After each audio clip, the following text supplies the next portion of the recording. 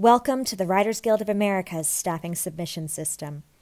To begin, follow the link in your email or on the WGA webpage to reach the login screen. There are different links for WGA West and WGA East members, so make sure you use the right one. Click on I Am a Writer and log in using the same username and password you used to report dues and look up residuals. After logging in, you'll see a list of shows. You can sort the list by clicking any category in the header bar. The most useful sort is show status, which brings shows that are open to submissions directly to the top. You can also use the search box to search by genre, show title, last name, or other keywords. To reset the search and start over, simply empty the search box and hit enter. Click anywhere in a show's row to find out more. In the show's profile, you'll see details about the show.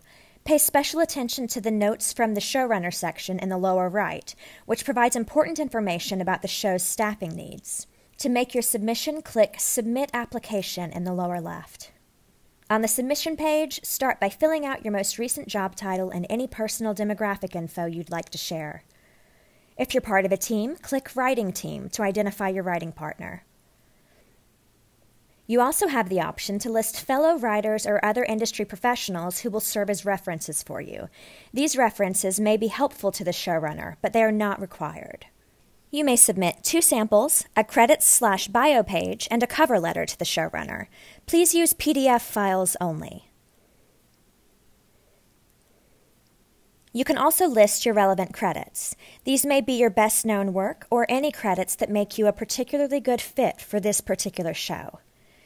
In the Keywords box, enter simple words that describe you, so you'll come up if the showrunner searches those words looking for someone like you. Make sure you check the notes from the showrunner to see if they've listed any keywords they're looking for. When you're ready, just click Submit, and you're done.